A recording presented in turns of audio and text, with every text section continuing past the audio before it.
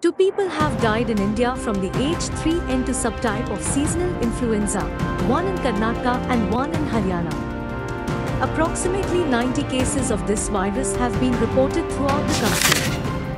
The Indian Council of Medical Research, ICMR, has linked the recent increase in intense cough and fever cases lasting over a week in various parts of India to the H3N2 virus.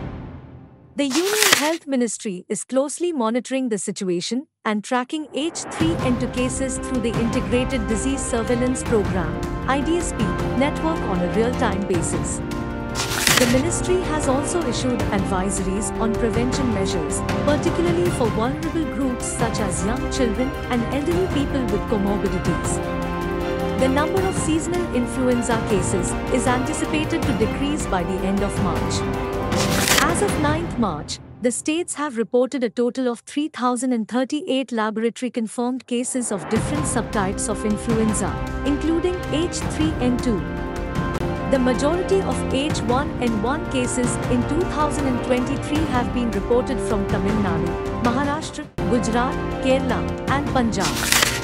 To prevent virus transmission, it is recommended to wear masks in crowded places, wash hands frequently, and maintain physical distancing. For H3N2 patients, it is advised to drink plenty of fluids, avoid touching eyes and nose.